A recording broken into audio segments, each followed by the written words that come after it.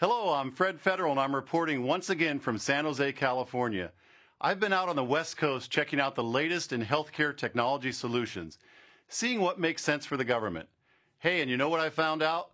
That getting the right information to the right people at the right time is where modern medicine is going. So, wow, how about this one?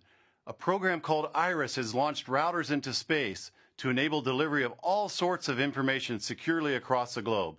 Imagine that you're in a remote section of the Arctic and you need healthcare info. No problem, you've got the IRIS program to make that happen. What would you say if I told you that you could use your Xbox 360 for more than just shooting dragons on a rainy afternoon? Well, it's true, the use of Xbox and mobile phones is being reshaped to allow people access to manage critical healthcare data.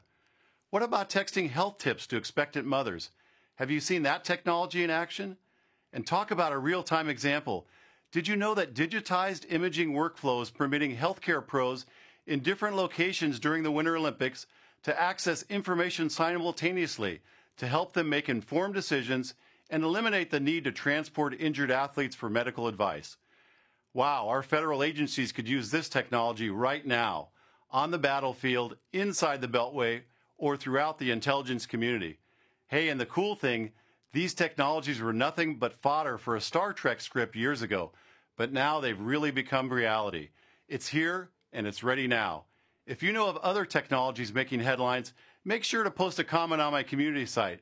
In other words, hey, let's talk about it, people. Okay, so I've completely run out of time this time, but make sure to check back soon for my next video adventure, my medical appointment inside a Cisco telemedicine office. You won't believe what you see.